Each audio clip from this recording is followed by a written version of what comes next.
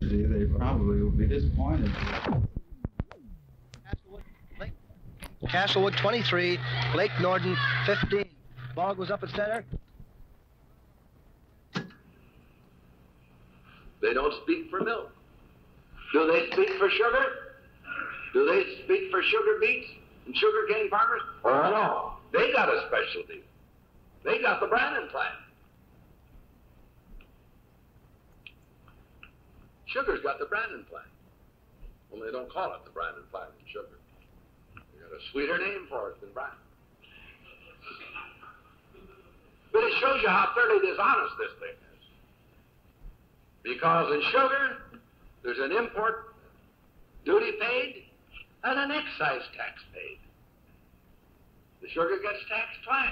It comes in here, and once if it's locally produced, and that all goes into a jackpot, and it's disbursed to the producers of sugar cane and sugar beets. They've had it for 15 years. And I was adding up the other day.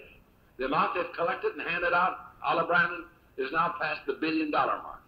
The last time the act was up, it went unanimously through the House. Not one representative voted against it, and only 4 senators. And I'm going to ask you, is sugar legislated? Tobacco's got a special deal. Is it legislated? The milksheds have got a special deal. Is it legislated? Well, where's your free enterprise system? There isn't any such a thing as a free enterprise system, except for a poor guy or a girl who works in somebody's office and hopes to gosh that you'll pay them enough so they can buy the food and clothes and have a room and get along.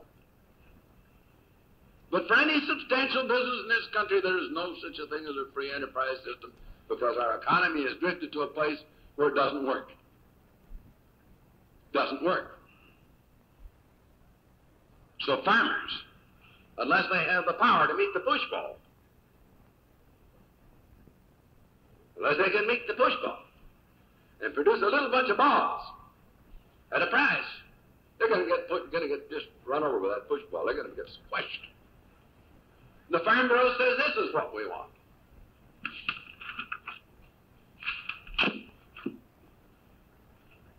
Well, I wished I had this on corn. I happen to have it here for a week. By January 1st, 1954, without going into a lot of discussion, the new parity formula is in full effect. After that date, you have a surplus of wheat. Then your spot price goes down. At 75% of the new parity, at Aberdeen, the wheat price will be, alone will be $1.59. At 90% of the old parity, $2.20. Will 61 cents a bushel make any difference to the wheat growers up in your area, Mr. Downey?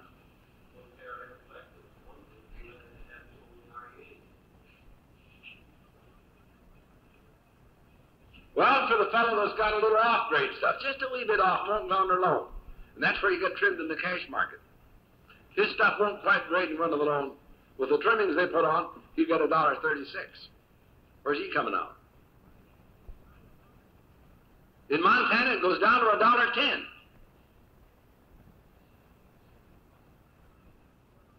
Do you think 1/2 of farmers could stay on the land at these prices?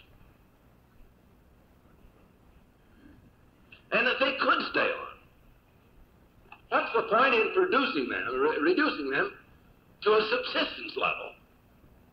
And dare them to stay on the land and barely have enough to wear and eat. So, what kind of a cockeyed economy is that?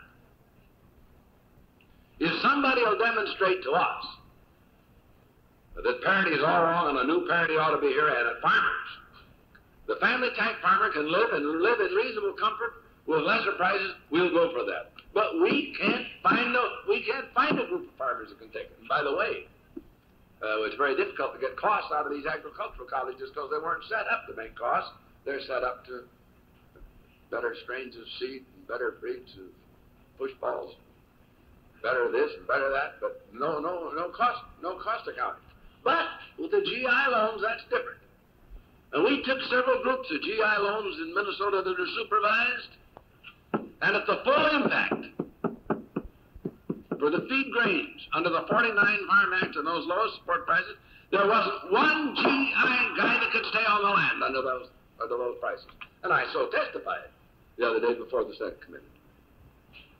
Couldn't stay there.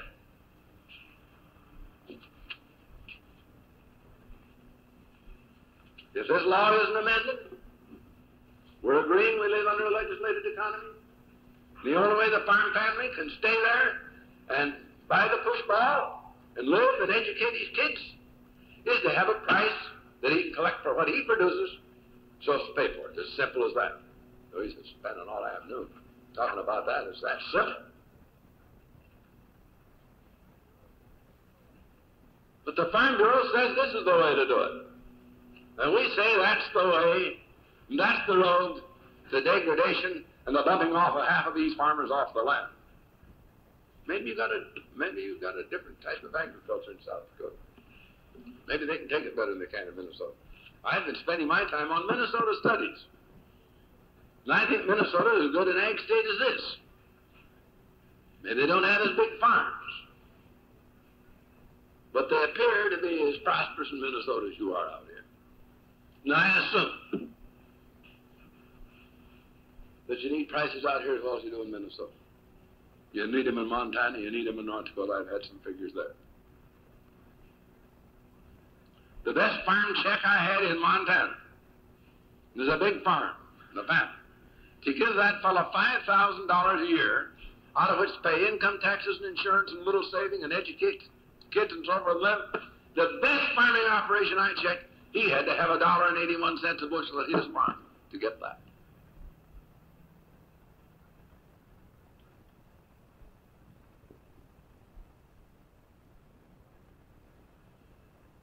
So what do we fight for? Immediately, what are we fighting for? We're fighting to protect the farmers against the imposition of this 1949 Act that will be upon us when the national emergency is over. The only reason farmers aren't feeling it today as much as they would feel it is because there is a national emergency. And the Secretary is asking for all-out production. And he's holding these support prices at the limit of the law. Is that right, Al? It's the limit. If we had peace in Korea, and we had peace in Europe, that everybody wants and prays for, some people pray for it. Everybody wants it. We have it. And we drop Point 4 program and drop the International Wheat Agreement, then the Secretary of Agriculture no longer has an excuse with no national emergency. He has to let this 49 Farm Act find its place and live according to the law. And that law is bankruptcy for half of the farmers of this country. Is that something to fight about? Is that something to know? Is that something to go out here across these prairies and tell them the story? We keep publishing it in the papers. We show the effect of this law, what will happen. And what do you think that will do to our cooperatives? What will that do to the local oil station? What's it already doing? You're already feeling it, aren't you? Because of these lower feed prices. You see, this 5%, we've been having a cut on barley and oats right along under this new system, 5% a year. This new parity. That's already moving down. Then we've had soft corn, we've had bad weather in some of the wheat country, and things are getting sloppy. Things are getting sloppy. More accounts receivables were building up. And if these prices would slide off to what this 49 Farm Act calls for, our farmers in trouble. As soon as they're in trouble, we learn it at the oil station, we learn it at the elevator. We're in a fight all over the lot with the farmer who can't pay to tell him that he'll bust his cooperative unless he pays cash. Isn't that true? What do we do about it? We got other things to talk about.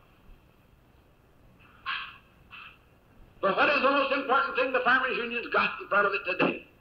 What is the most important thing?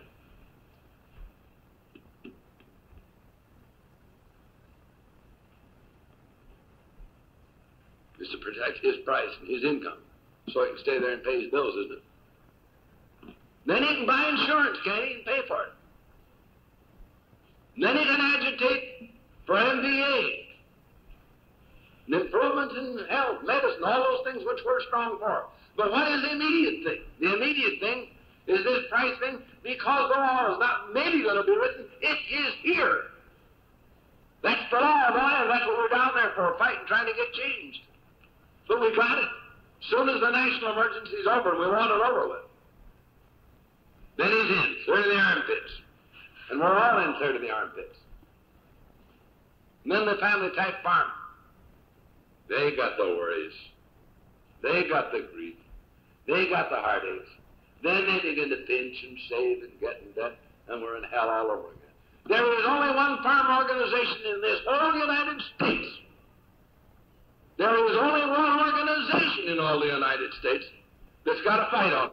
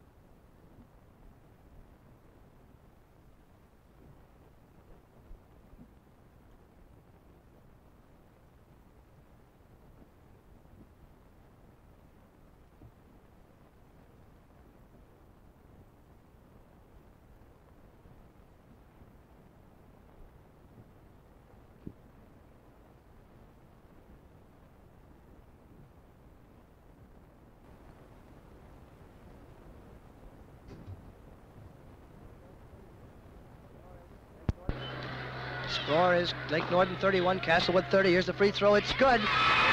Castlewood 30, Lake Norden 32. Passes into Garvin by Miller. Garvin dribbles down over the center line now for Castlewood. Passes to Gerhold. Gerhold back to Garvin. And Garvin almost loses the ball, recovers it himself. Passes into Bartlett, way down the corner there. Bartlett into Miller. Miller fakes, tries a one-hander, it's no good. Miller is just as cold now as he was hot in that first half. He hasn't been able to collect for a bucket here in the last half. There's a pass to Skoglund for Lake Norden. Tries a one-handed shot, it's good. Lake Norden 34, Castlewood 30. This boy Skoglund's playing nice ball out here for Lake Norden. Garvin has the ball, passes to Miller. Miller to Garvin again, a bad pass by Garvin. There's a long pass down here, and it's a bad pass by Koistinen, and it's Castlewood's ball out of bounds. Miller brings it down the floor for Castlewood. Passes to Bartlett. Bartlett back out to Garvin. Garvin's dribbling slowly now. Passes to Gerhold. Gerhold going way down into the corner. Passes back out to Bartlett. Bartlett to Gerhold. Gerhold trying a one-handed shot, and it's good. From the right on in the corner, the right-handed corner of the floor, and he makes the score. Lake Norden 34, Castlewood 32. Koistinen brings the ball down for Lake Norden. Passes to Tormanen. Tormanen makes a bad pass. The ball goes out of bounds. Castlewood's ball out of bounds as Lake Norden takes timeout.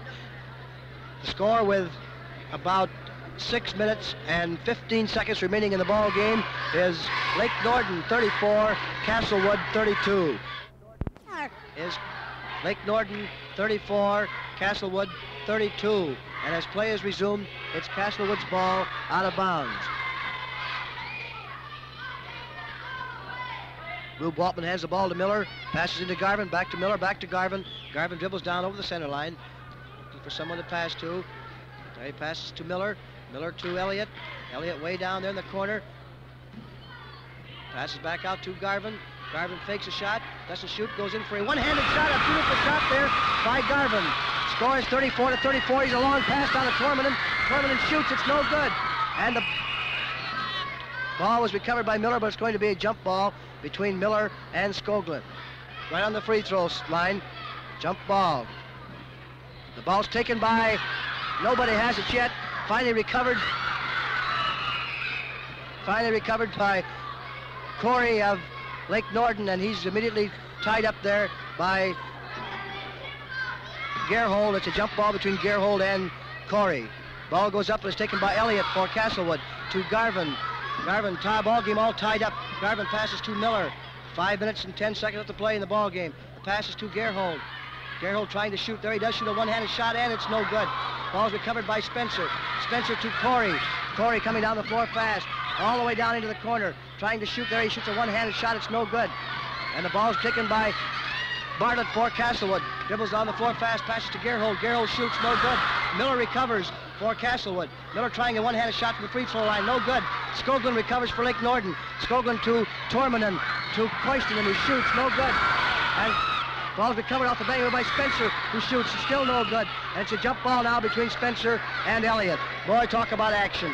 4.5 minutes left to play in the ball game. The score all tied up. Lake Norden 34 and Castlewood 34. And timeout is taken as Spencer looks as though he has a nosebleed. And Rube Waltman asked him if he wanted time, so they're taking timeout.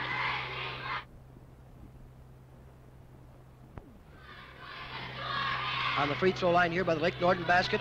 Ball goes up and it's taken by Corey for Lake Norden. Dribbles down, way down in the corner, trying to shoot, closely guarded by Bartlett. Passes to Tormanen, no good. And Elliott is fouled there by Spencer of Lake Norden. Very unintentional foul. He just couldn't stop himself, and they run into Elliott, and Elliott will shoot one shot. The score is Castlewood 34, Lake Norden 34. That's 4 fouls on Spencer of Lake Norden. Here's the free throw by Elliott, and it's no good. Gerhold recovers, shoots and misses. Recovered now by Corey. It's taken away from him by Miller. Miller passes to Bartlett. Bartlett shooting a one-hander. It's no good. Ball's recovered by Miller for Castlewood. Miller dribbles out, passes to Garvin. Garvin trying a shot from the free throw line. It's no good. Ball's recovered by Miller of Castlewood. He's trying to shoot but can't, and the ball goes out of bounds. It's going to be Lake Norden's ball. Koistinen passing into Corey. Corey dribbling down all the way to the free throw circle, going all the way in there, trying a one-handed shot. It's no good. Ball recovered by Skoglund. Jump ball between Skoglund and Elliott. Nice piece of guarding there by Elliott. Jump ball, Skoglund and Elliott. Ball's taken by Corey for Lake Norden, and he tries to shoot but can't. Passes to Tormanen. Tormanen trying a one-handed shot. It's no good. Ball's taken by Spencer. Ball's taken away from him by Garvin of Castlewood. Garvin passes to Elliott. Elliott dribbling down over the center line now. Passes back to Garvin. Garvin fakes, dribbles, passing into Gerhold. Gerhold to Bartlett. Bartlett makes a bad pass, but it's recovered by Gerhold, and he hits one in. Nice shot by Gerhold, making the score of 36 for Castlewood, 34 for Lake Norden. Skoglund has the ball for Lake Norden. Passes back to Corey. Corey trying a long shot. It's in and out, no good. And it's going to be a jump ball between Spencer and Elliott. Jump ball between Spencer and Elliott as the automatic timeout comes in. And the score is Castlewood 36, Lake Norden 34. And believe me, this is the third really good game we've had in a row. I shouldn't say that because this is the fifth good game today. This is the first game this morning. That score was Lake Norden 39, Bryant 38, 1 point. And the second game, it was Castlewood 33, Thomas 28, 5 points difference. And both games this afternoon ended in 1 point victories. And right now there is 2 points difference in this ball game. Castlewood leading Lake Norden by a score of 36 to 34.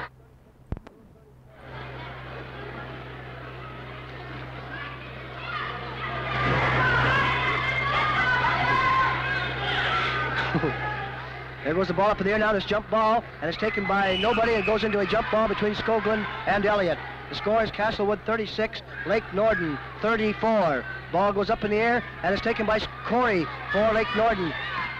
Trying to shoot there, he does shoot, and it's in there, but it's out again, no good. And it goes into a jump ball now between Skoglund and Elliott. Ball goes up, is taken by Gerhold of Castlewood, and a foul is called on Tormanen of Lake Norden. And Gerhold will shoot one shot. There is 2 minutes and 15, or should say 2 minutes and 35 seconds left to play in this basketball game. The score is Castlewood 36, Lake Norden 34. Gerhold is going to shoot one shot. Everybody's quiet. Here's the free throw, and it's good. Castlewood 37, Lake Norden 34. Koistinen passing into Corey. Corey makes a bad pass, but it's knocked out of bounds by Castlewood. And it's being taken out of bounds now by Corey for Lake Norden. He passes into Skoglund. Skoglund fakes, tries a one-hander, and it looks good. It's no good. It goes out. It was in there. I would have almost bet that ball was going to drop in, and all of a sudden it took a little half hop in that rim, and out it went. Jump ball, and the ball goes up, and it's taken by Skoglund, and it's another jump ball between Skoglund and Elliott, and this boy Elliott is doing a wonderful job of guarding, and this boy Skoglund from Lake Norden is playing a beautiful game tonight. There's another shot by Corey, and it's still no good, and Skoglund recovers. Skoglund passing to Spencer, Spencer to Tormanen, Tormanen trying to shoot, and Tormanen's called for a broken dribble. Castlewood's ball out of bounds. 2 minutes, 10 seconds left to play in the ball game. As Garvin passes to Miller, Miller dribbles over the center line, passes to Gerhold, Gerhold shoots, no good. The ball is recovered finally by Tormanen for Lake Norden. He passes to Spencer. Spencer dribbles all the way down into the corner, all the way underneath the basket, shoots, and it's no good. Ball's taken by Elliott of Castlewood. Elliott's going down the floor fast. And the ball is taken away from him, but a foul is called on Corey of Lake Norden, I believe. Believe me, this game is fast. There's 1 minute and 57 seconds left to play, and the foul is called on Corey of Lake Norden, and Elliott will shoot one shot for Castlewood. Elliott shooting one shot for Castlewood. Here's the free throw. It's in the air, and it's good. Castlewood 38, Lake Norden 34, and we have a little over 1 minute and 50 seconds left. There's a shot by Corey. It's no good. The ball goes out of bounds. No, it doesn't go out of bounds. It's passed into Corey, and Corey shoots, and it's good. Castlewood 38, Lake Norden 36. Miller bringing the ball down for Castlewood. Passes to Elliott. Elliott back to Garvin. 1 minute and a half left to play. There's a pass over to Bartlett. Bartlett trying a one-handed shot. It's good. Castlewood 40, Lake Norden 36. 1 minute and 15 seconds left to play. Corey comes all the way down, and the ball hits his foot and goes out of bounds. Castlewood's ball. We have Garvin passing into Miller. Back to Garvin. Garvin is taking his time now. Coming down over that center line. Passing to Garvin, who loses the ball, and Corey intercepts. Corey goes down all the way, shoots, and it's good. Castlewood 40, Lake Norden 38, 1 minute left to play. As Miller takes the ball for Castlewood, passes to Garvin. Garvin over the center line. Garvin trying to get rid of the ball, finally passes to Miller. Miller back to Garvin. Castlewood is trying to stall. There's shot by Bartlett. Over to Bartlett. Bartlett's dribbling around, passes to Garvin. Garvin is holding the ball now. Passes to Miller. There's 40 seconds left to play. And Miller is dribbling around the center of the floor, looking for somebody to pass it to. Finally passes it back to Garvin. And Garvin is holding it now, passes to Gerhold. And Gerhold almost lost the ball. Very good. There's a jump ball with a half a minute left to play. The score is Castlewood 40, Lake Norden 38. There's a half minute left to play. A jump ball on the Castlewood free throw line. Up goes the ball. It's taken by Lake Norden. Corey has the ball. ball for Lake Norton. He's dribbling down the side of the floor. He tries a long shot. It's no good, and the ball goes out of bounds. It is going to be Lake Norton's ball out of bounds. 15 seconds left to play. Spencer taking the ball out for Lake Norton. Underneath their own basket. Passes into Corey. Corey shoots. It's no good. Elliott recovers for Castlewood. Elliott to Miller. Miller taking his time now. Dribbling very slowly. Passes to Garvin. Garvin trying to get that ball over the center line. There's 5 seconds left to play. Passes to Miller. Miller holding the ball and now dribbling. There's 2 seconds left to play. There's 1 second left to play as Miller passes to Garvin and the game ends. What a basketball game. What a basketball game. And the final score of the consolation finals is Castlewood 40, Lake Norton 38. And now I'm going to turn you over to Ross Case before I give you a summary of this basketball game. I'll be back with you in just a minute, ladies and gentlemen. But first of all, while I get a chance to catch my breath, we're going to hear from Ross Case.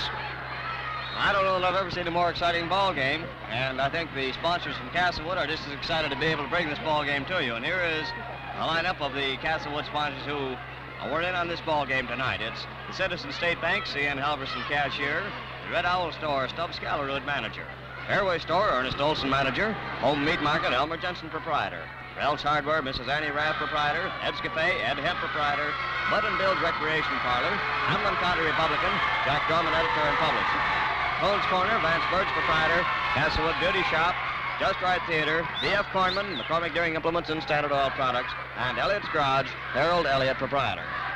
You just got done listening to the very, very exciting finals of the Consolation Championship between Lake Norton and Castlewood, which Castlewood won by 40-38. It was a tough ball game all the way. I mean, it was just touch and go all the way. Each team was in there all the time, tough fight, and a very, very fine ball game. Cliff, are you ready to take over? Here's Cliff Powell to bring you a small resume of the past game. I'm just talking to Tommy Young, the manager of KWAT here, and he tells me that due to unforeseen circumstances, it was impossible to actually bring you the broadcast of the second half of this basketball game tonight. However, that's going to be rebroadcast tomorrow night at 8:15. It was recorded, and it will be rebroadcast tomorrow night at 8:15. As you all know, the score at the end of the half in this ball game was Castlewood 21, Lake Norton 13. Well, when they came back out again after the halftime intermission, Lake Norton really caught fire and pulled up ahead of Castlewood. They were 4 points ahead of Castlewood at the end with about 5 minutes left to play in the ball game. This boy Skoglund, and I want to say something about Skoglund. I'm sitting beside a gentleman from Hayti here who tells me that this boy is really a basketball player, but due to doctor's orders, he was not allowed to play for the last week or 10 days. However, he did play tonight, and it was his first appearance in the tournament, and believe me, he showed that he was a good basketball player. He made 11 points and played very, very well on the floor. Of course, this boy Corey played his usual good game for Lake Norton and scored 13 points. Tormanen got 9 points for Lake Norton, and believe me, there was a fine example of teamwork there, and when 3 men score 13, 11, and 9. And Lake Norton lost that ball game, and believe me, it was a tough one to lose. For Castlewood, Connie Bartlett scored 6 points tonight, and Gerhold scored 8. This boy Gerhold did some very fine shooting from the corners tonight and scored 8 points. Elliott scored 5 points. Miller scored 13, and as you know, he scored 12 of those on long shots in the first half, and in the second half, he was just as cold as he was hot in the first half. He could not hit the bucket, and all he got was 1 free throw, ending up with 13 points. Garvin scored 6 points, making the final score Castlewood 40, Lake Norton 38. And now, I think I'll turn the microphone back to Ross Case. Thank you and good evening, ladies and gentlemen. I want to remind you that Tommy Young will bring you the play-by-play broadcast of this next game, the championship game between Hayti and Esterline. Come in, Ross.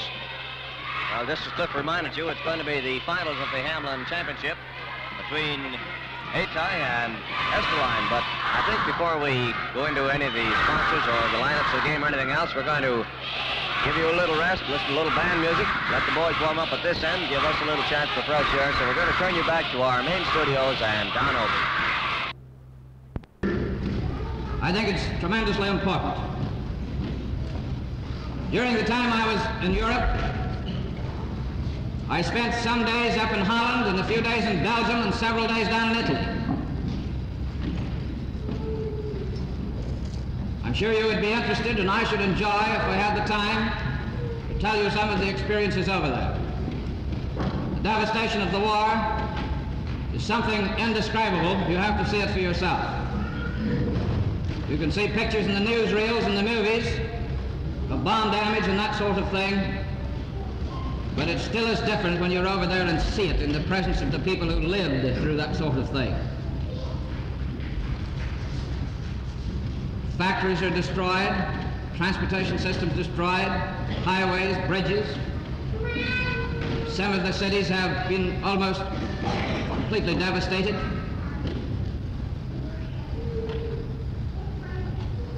They're in an impossible position from the standpoint of balance of trade because they have neither the machine tools, most of them don't have the coal as yet, many of them short of fuel, most of them short of electricity, to get their factories back in operation so they can produce the things that they can export in order to get the dollars with which to pay for imports. I found one thing that's very significant, and I found this unanimously among the hundreds of people I talked to in those 4 countries. Farmers, people you meet on the street, businessmen, working people. Everyone would agree on this thing. The United States, practically speaking, is the only country that come out of this last war in a condition other than bankruptcy. If we are to have our industry and agriculture rehabilitated so that we can participate again as citizens in the world and in world trade, we can only do it on the basis of such help as may be extended from the United States. But, they said, we are amazed at the kind of war talk that goes on in the United States at the present time. They who have still been unable to dig out from under the rubble of the last war find it difficult to understand that we find it impossible to at least continue discussions and negotiations with Russia about whatever difficult problems there are, and they are legion. It's difficult for them to understand that the United States continues to beat the war drums for World War III. And here's what, without exception, people that I talked to said. I stopped indiscriminately at farms and stopped and beaten those people on the street. And you find you do want to add to it, GTA has made it possible to do it. And anyone who wants to add to it, who wants to have information on their own program, should see Mr. Taylor or Mr. Hoy. Now, have we got any questions?